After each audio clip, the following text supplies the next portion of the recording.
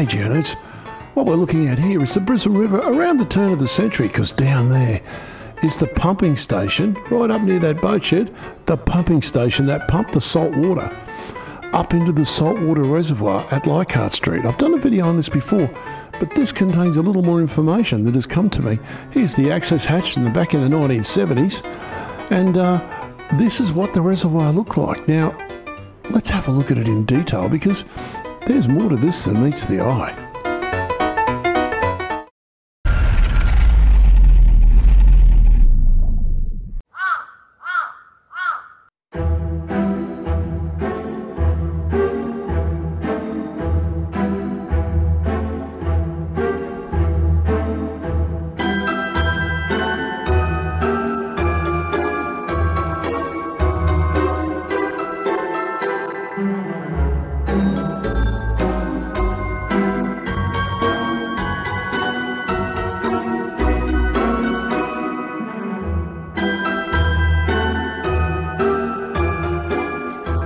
Hi Geo Nerds, it's T-Rox here again, out in the field, T-Rox's natural location.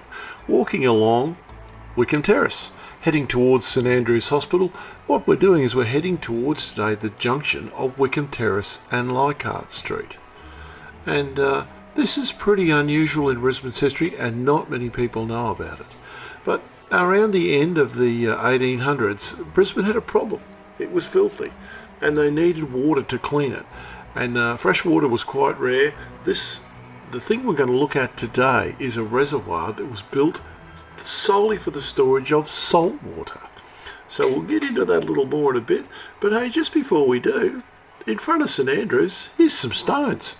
Now come on all you Geo Nerds, what type of stone is this? It's sandstone. Where's it from? Well, pretty obviously this one's from Helidon. St Andrews must have wanted a wall that people wouldn't drive through, because these things are nearly a metre thick. They're not going anywhere, I'll tell you that. So anyway, what we'll do now is we're going to have a quick prayer to Trevor, the god of traffic lights, and see if we can actually get across this road. But what we're looking at here is the Roman Street Parklands, and we spin around, and everything you see with bitumen on it here is a reservoir underneath that road. So people are walking on this every day. They don't know it's all hollow. They drive on it. They're doing what they do every day, and it's just completely hollow. And it was built for the Spring Hill baths and to supply a saltwater reticulation system that ran down through the city to clean the drains with and to make the place a better place to live. Now, if you look on the road in front of St Andrews, there's all these drain covers, access covers. They're not drains anymore. And there's lots of them on this side, and we'll look at a few on the other side as well. And it's just unusual. There's just so many access, because the reservoir is no longer used for water storage. It's now used for electrical and data communication. So as you can see, they've got to get the stuff in and out of it. Our prayer's been answered from Trevor, the god of traffic lights. We've got a green man, and away we go. So we're just walking across.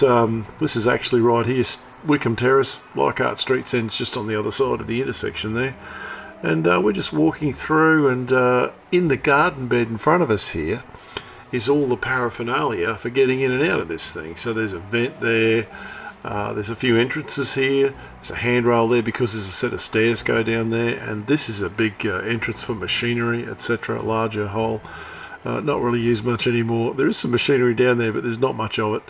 And I said when they open these doors up here, these flaps, it's a set of stairs. You just walk down like you're walking down someone's back steps straight into this reservoir. So it runs all around here. Now, to put water into this thing, they had a big turbine pump down the bottom of Turbot Street, and underneath those roads, Upper Albert Street, etc., there are 9-inch pipes, and they used to pump the water up from the river, and they'd store it up here, and then when they needed to flush drains and to fill the swimming pools, all the way down to Wickham Street in the valley, the pool down there. Anyway, I'll find you some photos now. Let's see what we can see on that.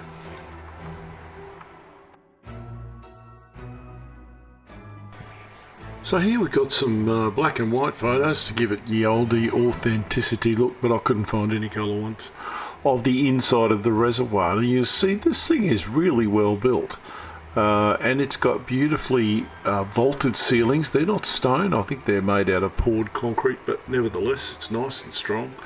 And there's a few more shots here you can see over to the back. If you look right over the back there, you can see those stairs I was showing you. That's you walk down from those stairs. So this is right underneath the intersection. And it's a fairly big structure. It's, 15, 20 feet high. This was built in 1916, 17. It was in use by 17, and it was out of use by 1960.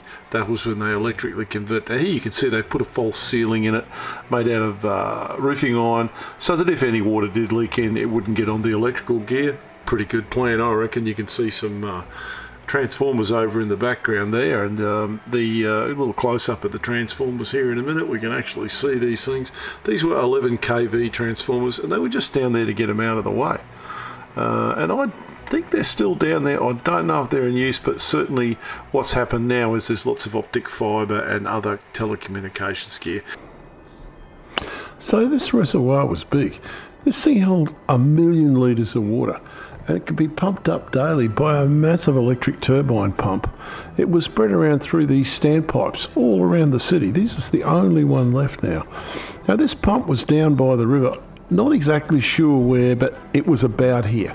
So if you go underneath the North Quay bikeway there, it was there, probably about here. There's the Albert Street power station in front of us there. Adelaide Street power station. Maybe somewhere like here, if you were down on the river. And this thing would pump the water up. And during the war, of course, they needed firefighting. These pipes carry that salt water. All the firefighting during the war was done with salt water. Not that they did any, but even so, if they had to, they would have. Here's the last standpipe sitting up there, just near the old windmill, back up the road slightly. So why did it stop? Well, the problem was they saved £1,000 a year, but it was costing them nearly 25,000 quid a year with the damage it was doing to the tram system. Rusting the rails, damaging the switching gear, and more importantly, it wasn't doing the trams any good either. So they stopped using it. And they stopped using it in the 1930s, and they drained the reservoir and took it out of use in the 1960s and converted it into an electrical switch room. And nowadays it carries optic fibre and a whole bunch of data communication. So there you go. If you're ever standing up there one day, you're standing above that reservoir. It's below you. And most people, thousands of people, go past it every day, don't even know it's there. And again, folks, this is the way this photo came to me from the Queensland archives. And I did a bit of work to it for you because, frankly, you deserve better than that. I enjoy it. It's like cracking bubble wrap. Anyway, keep rocking. T-Rocks out.